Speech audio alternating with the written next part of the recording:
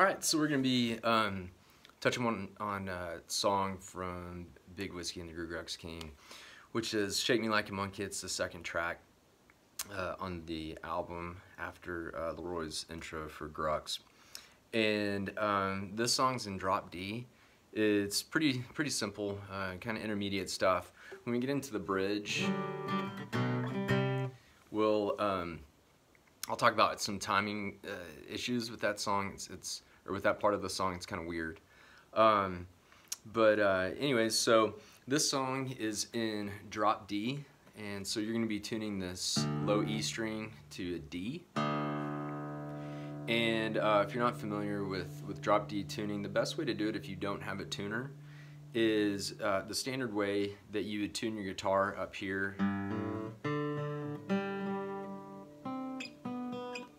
The way you're doing that, the only thing you're going to change is instead of doing that E string up here on the 5th fret, tune it up here on the 7th fret. Alright, and dropping it, you're going to be dropping it to from an E down to a D. And I have a tuner on my guitar. If you have one on your guitar, or if you have one that you can throw up here, you know, just wait until it tunes down to a D and you'll have it. So pretty straightforward. So anyways, we get into the song, the intro, and this also goes for the chorus as well. The intro, we're going to hit, I'm going to call this, even though this is a drop D, I'm still going to call it the low E string. So we're going to hit on the 5th fret on the E. We're going to take our forefinger and slide on the D from the 3rd to the 5th. Just that. We do that same thing, but this time we're going to come down to the 3rd fret E string. Okay, so we're going 5th on the first time. Now, what I always do is when I'm sliding up, I keep my middle finger across all the other strings to mute them, to give it that good sound. So we'll go. So that way, you're only hearing that D string. Alright, and then we're going to come down here and we're going to flatten out the E, the A, and the D strings. And I'm going to go E, A, D, just with my forefinger, just flattening out those three. And then you're going to do the same thing up here to the 3rd fret. But I strum those. I go E, A, D. And then we'll go. What I'm doing right there is we're going on the E string, we're going 3, 5, and then drop down to the A string, 3, back to the E, 5, 3.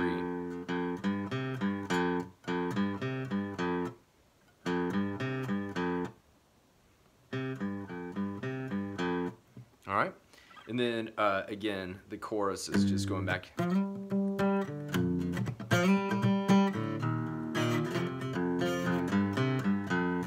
Alright, so that's chorus, intro and chorus right there. And then when we're getting into the verse, the thing I like about you is the way you, when he gets into that, he's just going.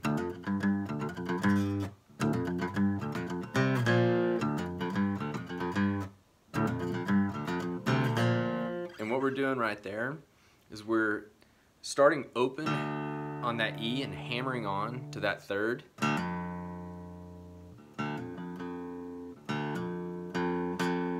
So we'll go, so pluck it, the string, pick it down when you're hammering, and then you'll go up and then down.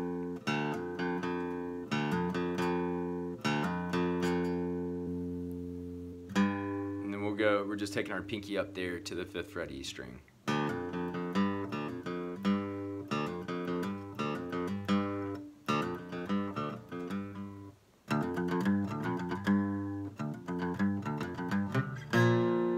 Okay, and then for that last note there, you're going to come down here.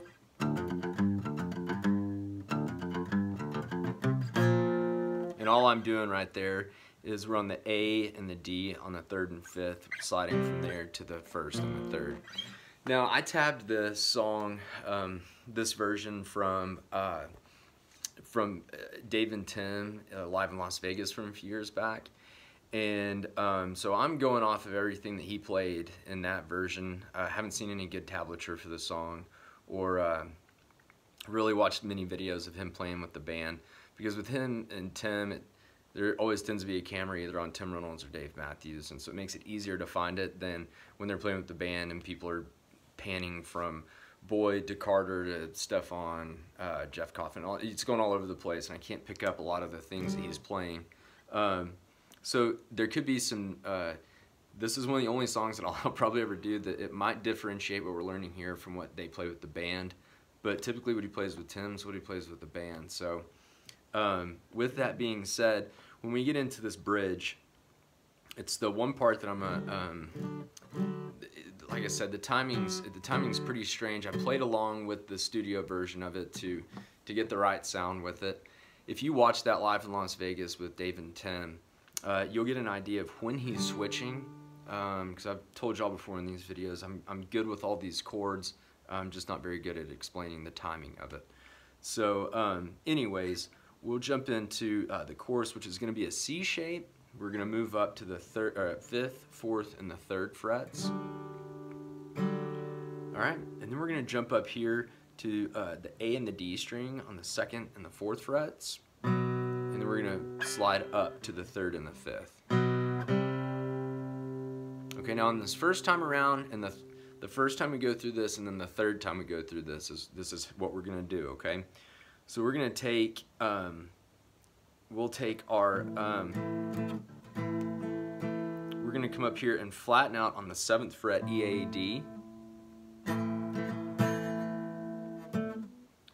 And then we'll come back to this to go through this bridge the 2nd time. And then this time we'll still do this, but instead of sliding up to here, we're going to go from here to here.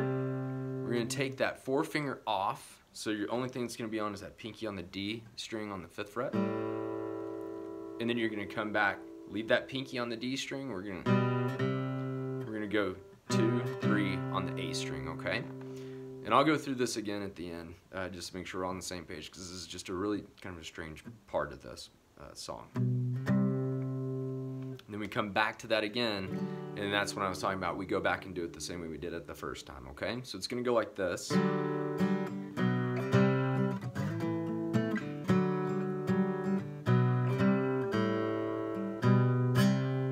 then back to that again, okay? So that's going through twice. He does that, each one of those one more time. And then the very final time that we go through this, he's going to go here, and we'll do it this way. And then he ends putting that ring finger right there on the A string 5th fret, okay? So I'll go through all of that to hopefully make this make a little more sense to you, okay?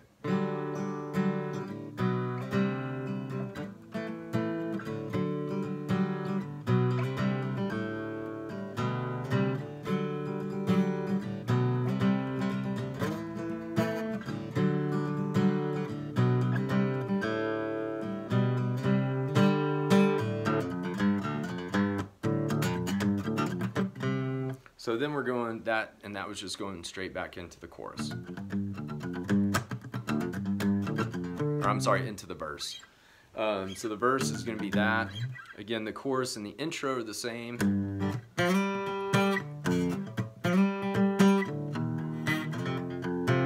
And then that bridge is just, like I said, if you watch that video, you can really get an idea of when he's switching chords. I played it, I think, fairly close to what it was. And I think that's pretty much it for Shake Me Like a Monkey. Yeah, any more questions or comments, let me know. And thanks for watching.